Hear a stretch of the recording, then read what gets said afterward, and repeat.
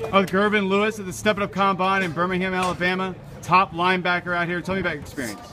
It was a lot of fun. There was a lot of talented athletes out here, and it was some great competition. What separates you from other players at your position?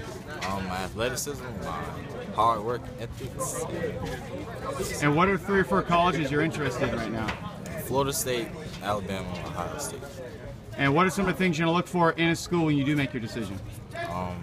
Basically education and a good coaching staff. All right, thank you very much.